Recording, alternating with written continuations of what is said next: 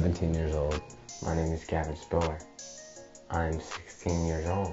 My name is Jacory Walton. I'm 17. My name is Quincy Roy. I am 16.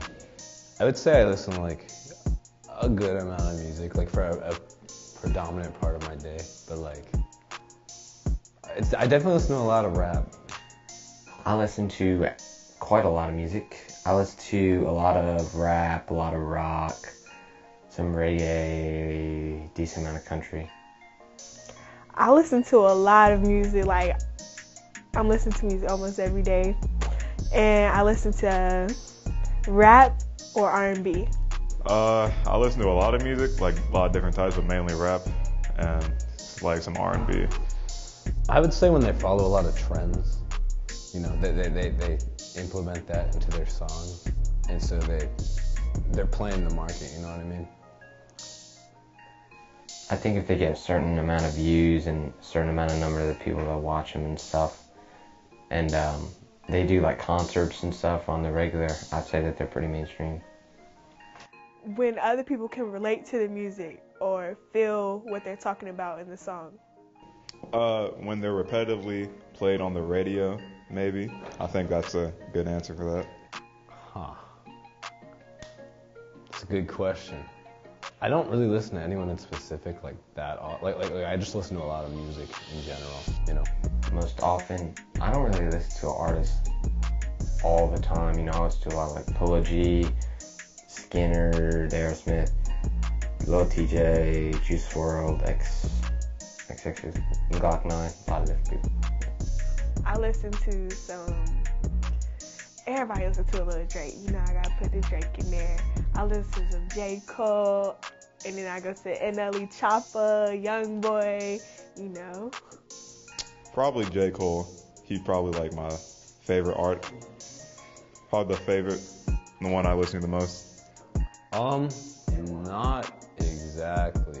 Like, again, because I listen to like pretty much everyone, right? Like some people will be mainstream. It really just depends on how I'm feeling. But I would say for the people that are mainstream, it's just because they're obviously playing the market, you know. Some of them aren't even in rap, so, but some of them, yeah, I consider it mainstream.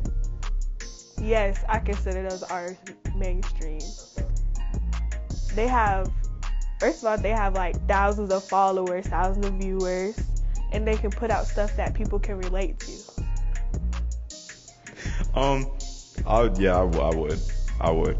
Just because he's like, him, Drake, and Kendrick are probably like the most popular three. So all three of them are kind of mainstream, like known by everybody. I would say I'd prefer to listen to like underground, like deeper stuff. But I mean, it really depends. You know, and it only really depends because like if I'm feeling like upbeat or happy, I want to listen to something kind of hype. But like if it's like, you know, I'm just chilling, like I just want to, you know, get out of my head, I'm gonna listen to something a little more underground. Well, I think mainstream typically has music that appeals to more of everyone's liking, so I'd say probably mainstream, but there's some underground people that go pretty hard. I think I prefer listening to mainstream artists.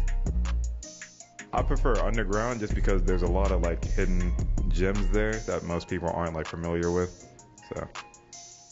Play the beat like samurai, I see Jackie as that guy. Yo, bitch said I'm looking fine, cause my door's a suicide. Lyrics get you hypnotized, and that shit is no surprise. Other rappers fall behind, need to catch up like it's Hines, ayy. Shawty, I've been looking back at it like a nightmare. I was thinking about it and I realized that you never cared. Lost in despair, I can't clear my head. Trying to forget it when you laid in my bed. I said, Shawty, I've been looking back at it like a nightmare. I was thinking about it and I realized that you never cared. Lost in despair, I can't clear my head. Trying to forget it when you laid in my bed. Turned my bedroom to a studio, used to play Yu-Gi-Oh! Back as a kid, then I grew up on the phone.